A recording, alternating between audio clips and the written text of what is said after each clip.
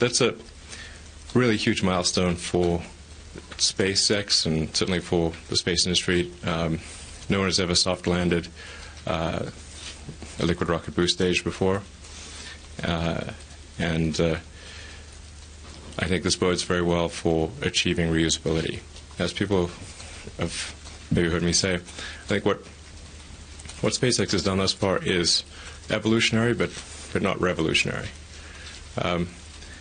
And I think if we can if we can recover the stage intact and relaunch it, the potential is there for a truly revolutionary impact in space transport costs.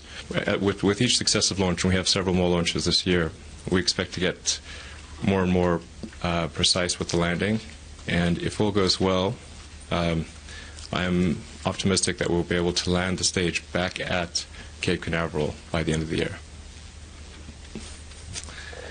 So that's all great stuff, and I think, assuming that happens, we should be able to refly the main boost stage sometime next year. Anyways, it's somewhat of a huge day because we've been trying to do this at SpaceX for a long time, and it's been 12 years, and we sort of finally did it. And now we just got to bring it back home in one piece.